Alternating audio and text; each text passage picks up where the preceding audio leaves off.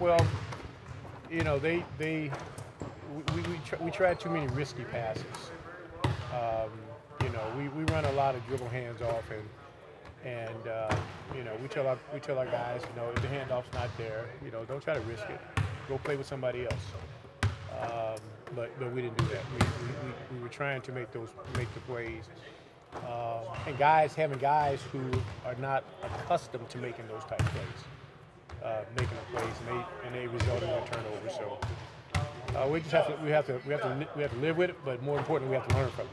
You know, we have to be a little bit more mindful of what we're able to do against certain teams that gamble, teams that reach a lot, teams that what we call blow up the dribble handoffs.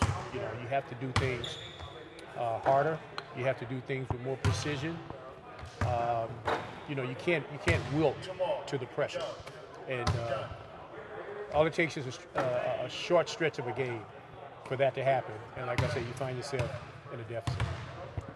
Does it bother you when Nance is leading you in assists? I think that was the case again the other night. Does it bother me? Yeah. Not at all. Not at all. I think you know, there are going to be some games where you know, that may happen. It could be a guard. It could be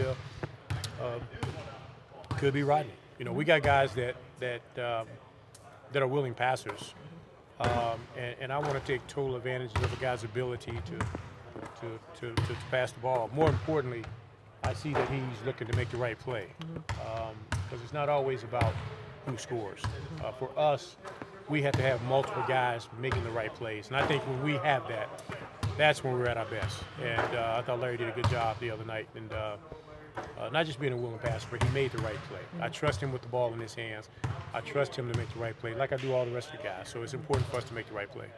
All right, thanks everybody. Thank you.